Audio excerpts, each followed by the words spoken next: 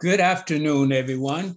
Welcome to the Upper Room Fellowship of Jesus Christ Sabbath Message. I'm Pastor Rufus, and I have with me Sister Joanna, who will be singing a song to prepare our hearts for the message. Excuse me. But before we go to Sister Joanna, let's go to our Father in prayer. Oh, Heavenly Father, we thank you for this Sabbath day, your ordained day of rest for your people. Lord, we pray that you'll be with us today and just give us all that rest. And we thank you, Lord. We thank you for the privilege of delivering this message.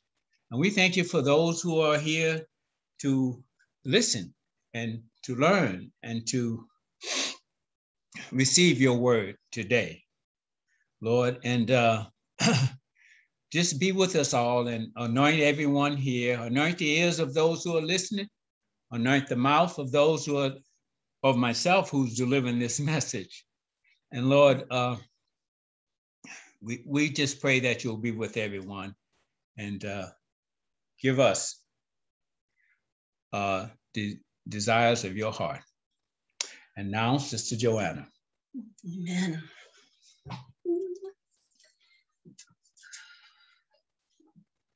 You spoke the words and all the world came into order. You waved your hands and planets filled the empty skies. You placed the woman and the man inside the garden. And though they fell, they found compassion in your eyes. Oh Lord, I stand amazed at the wonder of your deeds, and yet a greater wonder brings me to my knees. Lord, I praise you because of who you are, not just for all the mighty things that you have done. Lord, I worship you because of who you are. You're all the reason that I need to voice my praise because of who you are.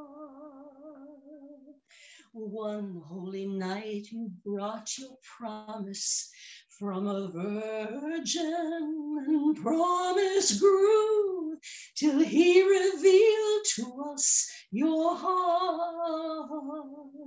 Enduring love displayed throughout his crucifixion, and in the dark you tore the grave and death apart.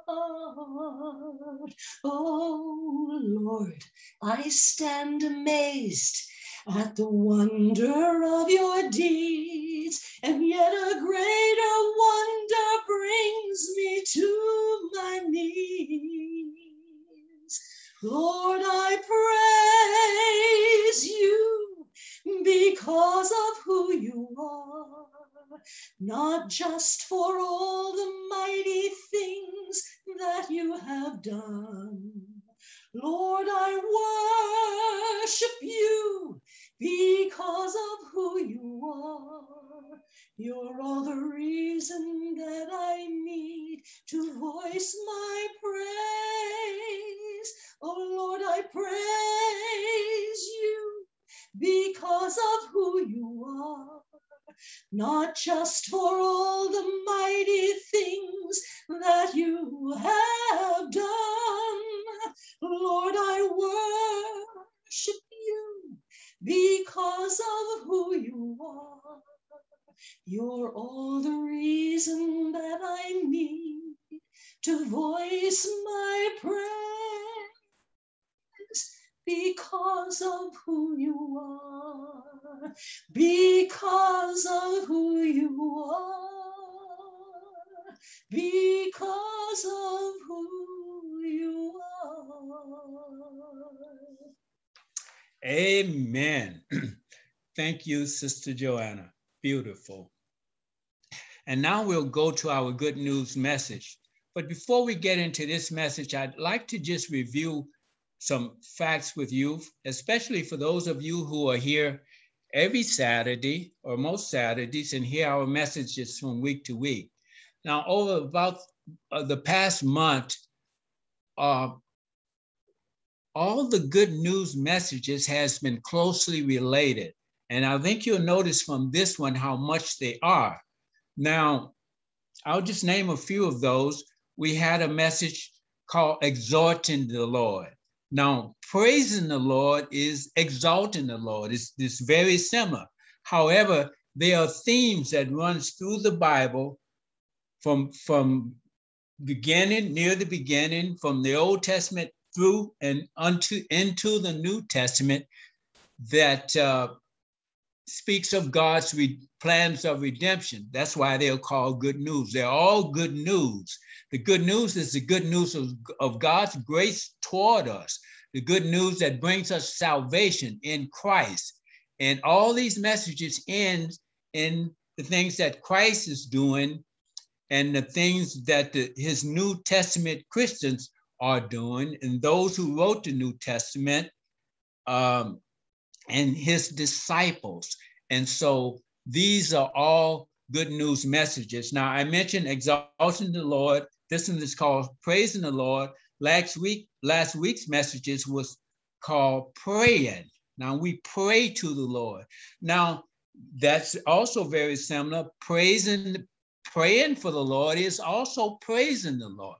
So they all kind of intertwine here. And I think you'll learn more about that as we go along. And so now we'll go to today's message called Praising the Lord.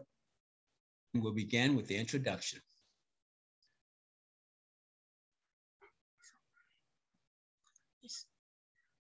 Today's Sabbath message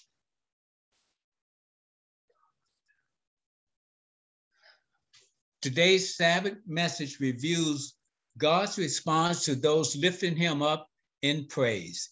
We find the Lord bringing victories over the enemies of those praising his name. When we praise him for his greatness, his response brings acts of kindness with greatness on full display. Scripture is filled with God's people proclaiming his name and lifting praises to him. David proclaimed his salvation while praising his marvelous deeds among the nations.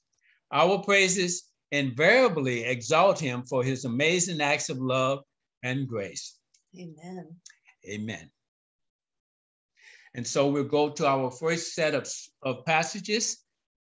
Moses, and we'll begin with Moses praises God's greatness. Okay, and this passage is Deuteronomy chapter 32, verses 2 through 4. And Moses is speaking here. And he says, let my teachings fall like rain and my words descend like dew, like showers on new grass, like abundant rain on tender plants. I will proclaim the name of the Lord. Oh, praise the greatness of our God. He is a rock. His works are perfect, and all his ways are just. A faithful God who does no wrong. Upright and just is he. Now, notice something about this passage. It begins with Moses here making a symbolic statement of his regarding his teaching, regarding his words, what he's about to say. And I'll point those out to you. He said, let my teaching fall like rain and my words like dew, like showers on grass. Okay, rain, dew, and showers on grass, they're all very related to growing grass, right? And so here we see Moses is what he's saying, symbolically saying is, Lord, let my teachings give life, give growth, cause growth. And that's what God's word does. Like water grows grass or the rain grows the tender grass, God's word produces growth in our heart. So I wanted to point that out to you in this passage that's so wonderfully written with those symbolic cues to help us to see the depth of the word here. God's word produces growth in his people. And that's what this passage really brings out in a profound way. So our next passage, David's Song of Praise. And of course, this is written by David, King David. And here, honestly, I'm not sure about the setting for this, so I can't, I've got it, I'm confused between two settings and I don't want to give you the wrong one. So we'll just read the passage here. It says, sing to the Lord, and I'm pretty sure that this particular one comes from the time when David had just finished collecting all the materials to build the temple that his son Solomon will build, but he's collecting all the things that is to be needed to build that temple for the Lord. And so here he utters this song of praise to the Lord after having gathered all the material. Okay, so we'll read it. 1 Chronicles 16, verses 23 to 25. And it reads, sing to the Lord, all the earth. Proclaim his salvation day after day. Declare his glory among the nations, his marvelous deeds among all peoples. For great is the Lord and most worthy of praise. He is to be feared above all gods. Amen. Amen. And so note here that David here in this message, it sets the stage for God's praise, so to demonstrate that he is worthy of praise. We declare his glory among all the nations. No other nation has a God, not even a real God at all. And of course, we know there's no one to be compared with our God. And that's basically what David is singing here. And he says, sing to the Lord, lift that up, lift up the fact that our God is so marvelous and his so many deeds and his glory. And he gives life. Proclaim that life. That's his salvation. Proclaim his salvation day after day. And so in that, we praise the Lord. And that is the reason we praise the Lord. That is the reason for this message, because of God's greatness. And so, Moses, and I can't really see the title of this, but I'll just read the message here. Moses looked to the Lord for guidance in his teachings. He asked that the words will fall like rain, dew, and showers on grass. Clearly, this symbolizes that the people will grow from them. He goes on to say the teachings will proclaim the name and praise the greatness of God. David's psalm, and that's the next passage, begins by encouraging the people to proclaim his salvation, God's salvation, that is, day after day. We know the love in our salvation from Christ. This marvelous deed was a sacrifice truly worthy of praise. Amen. Amen. And so these are all glorious reasons for praising the Lord, his wonderful deeds. And he is definitely worthy of praise.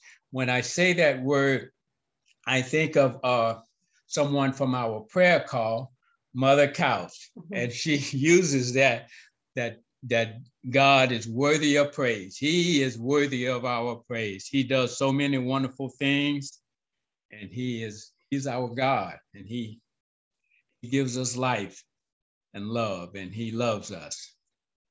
He is worthy of praise. Amen.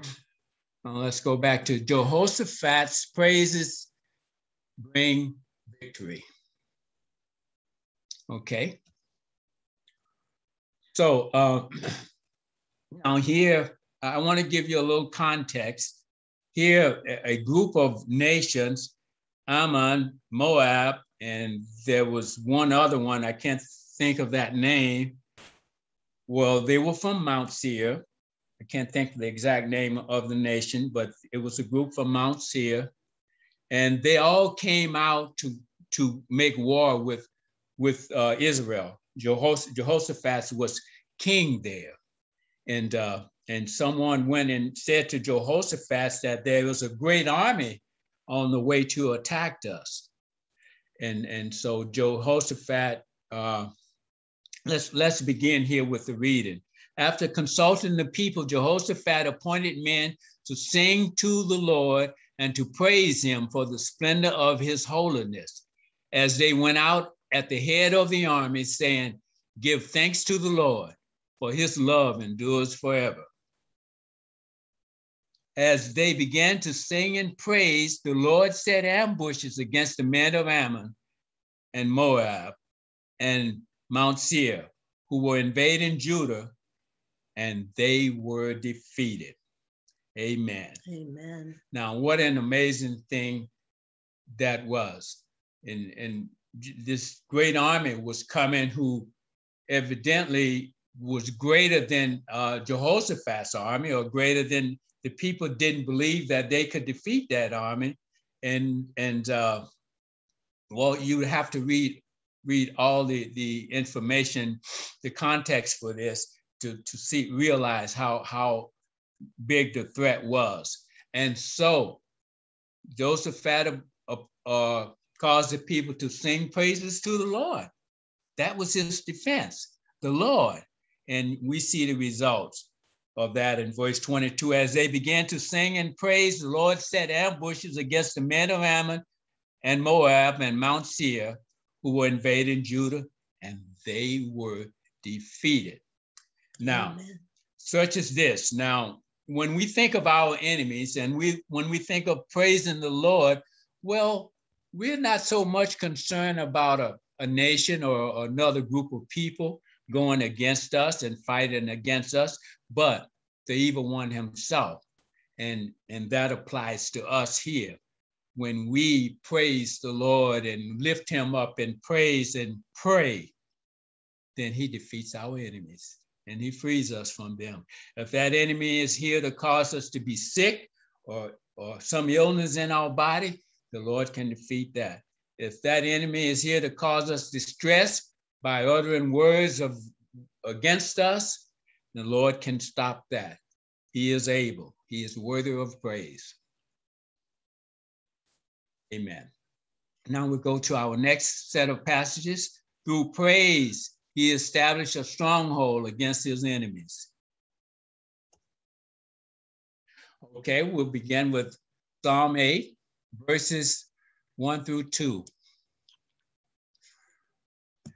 Lord our God, how majestic is your name in all the earth. You have set your glory in the heavens. Through the praise of children and infants, you have established a stronghold against your enemies to silence the foe and the avenger.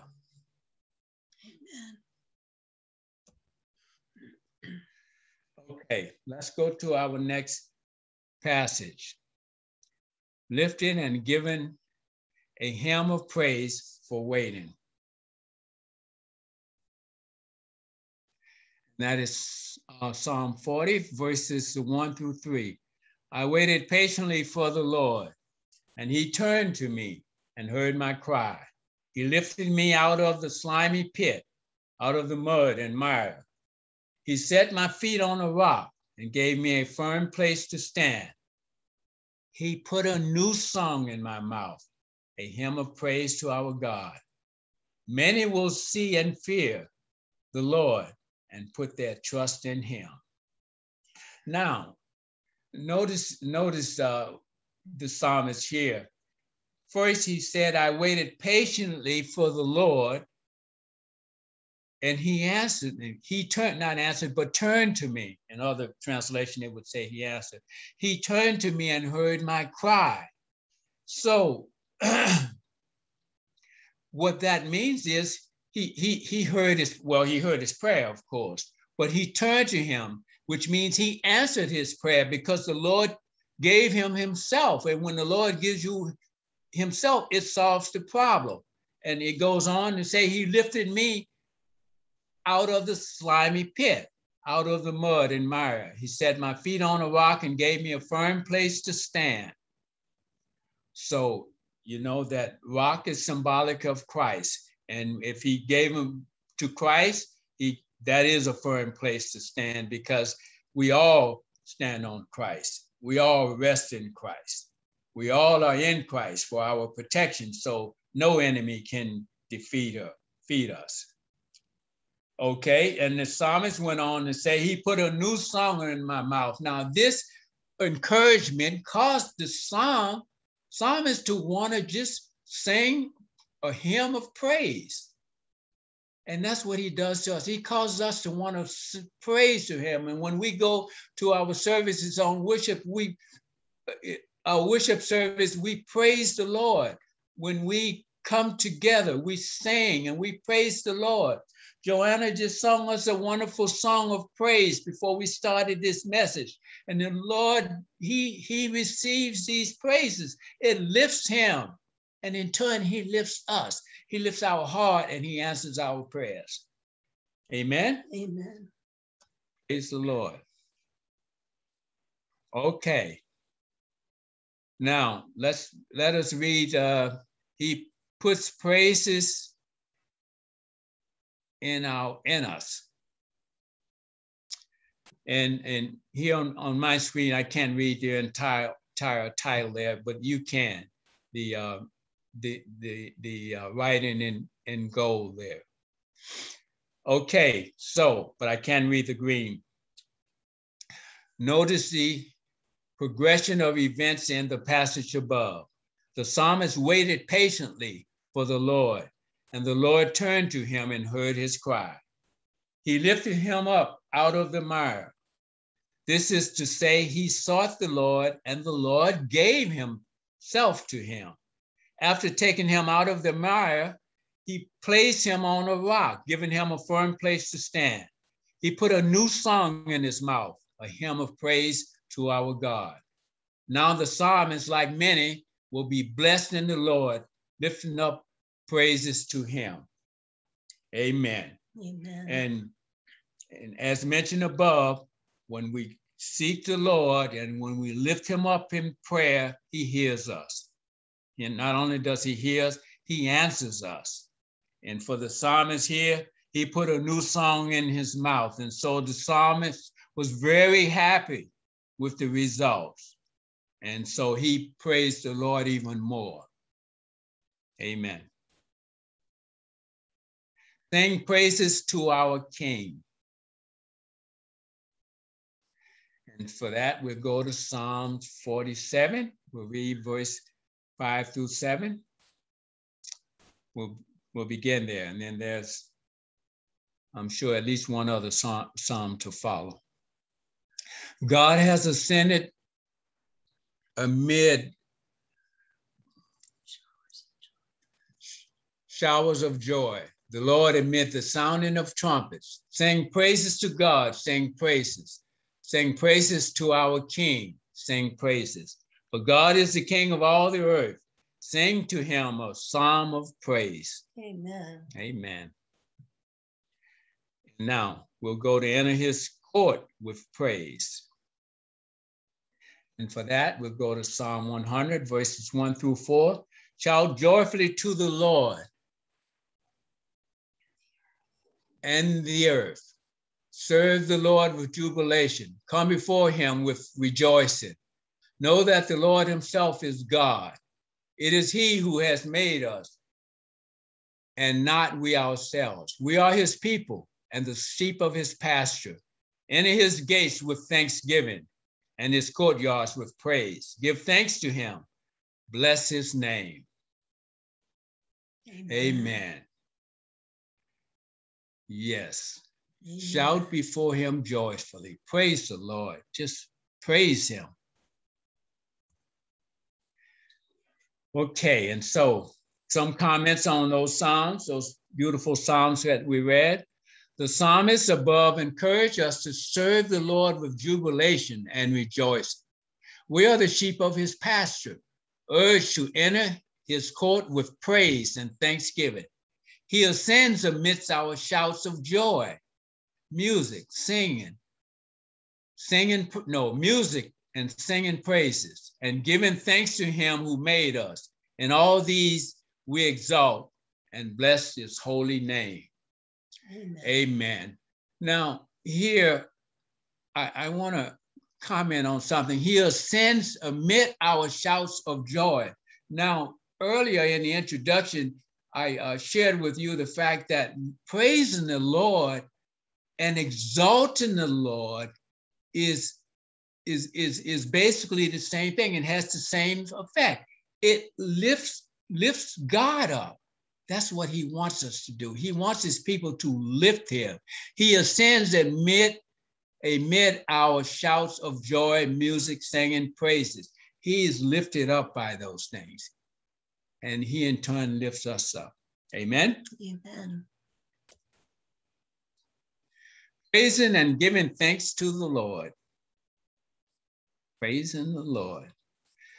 Psalm 105, verses 1 and 2. Give thanks to the Lord.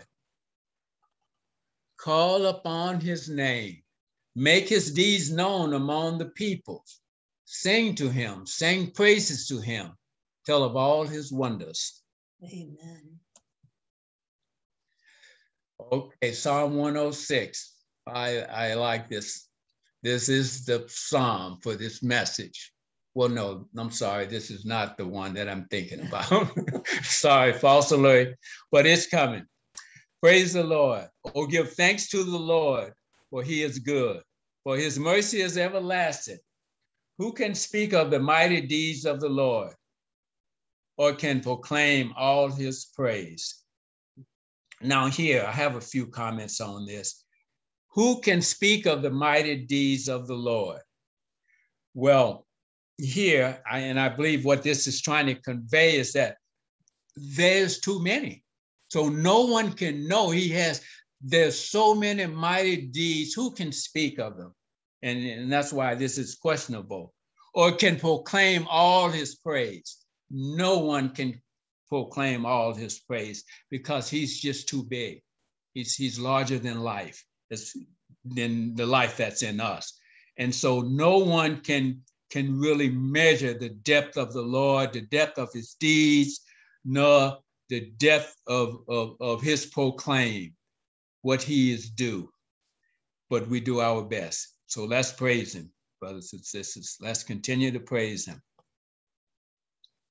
Everything with breath shall praise the Lord. Okay, we begin with Psalm 145, verse 21. And then we'll move to that verse that I alerted you about earlier that I didn't deliver, but it will be delivered. Okay, and here it says, my mouth will speak the praise of the Lord, and all flesh will bless his holy name forever and ever.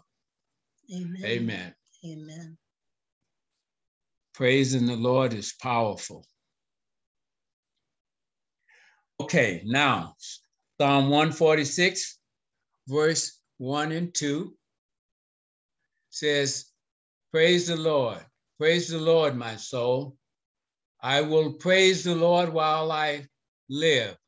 I will sing praises to my God while I have my being. Okay, now Psalm 150, verses 1 through 6. Praise the Lord, with an exclamation mark. Praise God in his sanctuary. Praise him in his mighty expanse. Praise him for his mighty deeds. Praise him according to his excellent greatness. Praise him with trumpet sound. Praise him with harp and lyre. Praise him with tambourine and dancing. Praise him with stringed instruments and flute. Praise him with loud cymbals. Praise him with resounding cymbals. Everything that has breath shall praise the Lord. Praise the Lord. Praise Amen. the Lord. Praise the Lord. Amen. What a psalm of praise that is. Praise the Lord. Just praise the Lord, brothers and sisters. That's why we're here today, to praise the Lord. Okay, here, some further comments. The psalmist above repeatedly emphasized the indispensable practice of praising the Lord. We praise him for his greatness, his mighty deeds, and all that he is, as well as all that is to come. We praise him wherever we are and with whatever instrument we have to accompany us. We praise him with our lips, as well as our hearts and souls. The word encourages us to praise him as long as we have life in us, with the life itself as an instrument of our praise. Amen. Amen. Amen.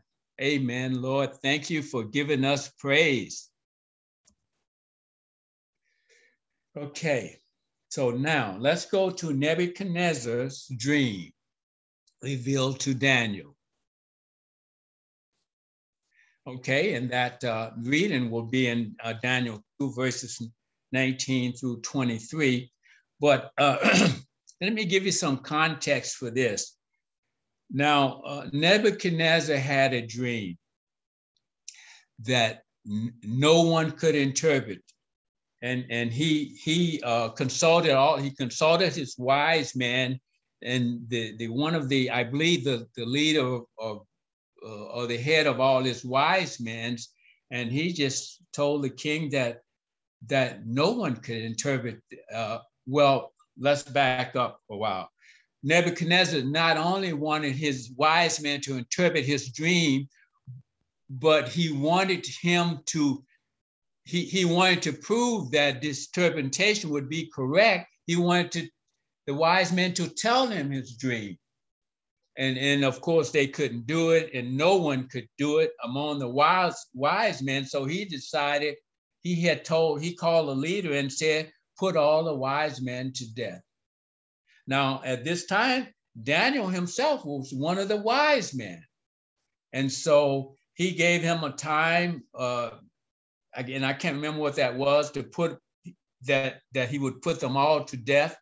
And so Daniel was informed of his decree to take the life of all the wise men, and he had the person to go back and tell the king, the messenger, to go back and tell Nebuchadnezzar that he would give him the answer to his dream, and which we know was an amazing thing. And so he went to the king and he said, no one can interpret a dream, but we have a God who will give you the interpretation. So Daniel didn't take credit for being the interpreter or being wise or anything, but he would go to God, and God would give them the answer, give him the dream and give him the interpretation. And so that's the situation that we see here. That is the context of the reading that we have here. And so all of that, these 4 verses come out of here regarding praising the Lord. During the night, the mystery was revealed to Daniel in a vision. Then Daniel praised the God of heaven and said, praise be to the name of God forever and ever. Wisdom and power are his. He changes times and seasons. He disposes kings and raises up others. He gives wisdom to the wise and knowledge to the discerning. Amen. He reveals deep and hidden things. He knows what lies in darkness, and light dwells with him. I thank and praise you, God of my ancestors. You have given me wisdom and power. You have made known to me what we ask of you. You have made known to us the dream of the king. Amen. Amen. Okay, and so our next passage would be, or passages, blessed to the praise of his glory. Okay. That comes from Ephesians chapter 1, verses 3 through 6. And the scripture reads, "Praise be to the God and Father of our Lord Jesus Christ, who has blessed us with every spiritual blessing in the heavenly places in Christ, just as he chose us in him before the foundation of the world, that we would be holy and blameless before him. In love, he predestined us to adoption as sons through Jesus Christ to himself, according to the kind intention of his will, to the praise of the glory of his grace, which he freely bestowed on us in the beloved. In him we also have," just 1 second here. Okay, and we'll go on to verses 11 through 12. "In him we also have obtained an inheritance, having been predestined according to the purpose of him who works all things in accordance with the plan of his will, to the end that we who were the first to hope in the Christ would be to the praise of his glory." Amen. Amen. We do have some further comments on what we've read. Okay, and it says, "The Father has blessed us with every spiritual blessing in Christ." He gave us these blessings in Christ. "He predestined us to adoption as sons. In this he accomplished his will, that we would be holy and blameless. According to the kindness of his will, we are the praise of the glory of his grace, which he bestowed on us in Christ.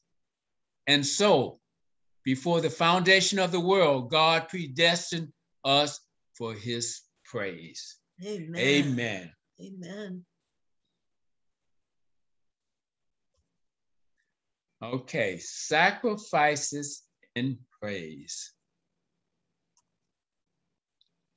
Okay, Hebrews 13, verses 15 through 16. "Through him, then, let's continually offer up a sacrifice of praise to God." And that would be Christ. "That is the fruit of lips, praising his name. And do not neglect doing good and sharing, for with such sacrifices, God is pleased." Amen. Now here, note it says, "Through him, through Christ, let's continually offer up sacrifice of praise to God." Through Christ, because God has placed us in Christ, first of all, for that very reason. And second of all, because we're given through Christ, we're given the wisdom and the knowledge to praise God. And we're given the words. He puts the words on our lips. And we praise his name. That is, his name is his character, his divine attributes, his glory. When we praise his name, we're praising everything that he is. That's his name, our God. And we don't neglect doing good. We praise and we do good. For with such, and this is like a sacrifice. You know, the ancient Israelites, they gave blood sacrifices. But what do we give God? We give him our hearts. And therefore, here, God gives us hearts that are filled with praise, because they're given for the purpose of praising him. Amen. Amen. That brings us to the conclusion. Now, first passage here, 1 Chronicles 29:10. "David praised the Lord in the presence of the whole assembly, saying, Praise be to you, Lord, the God of our father Israel, from everlasting to everlasting." Amen.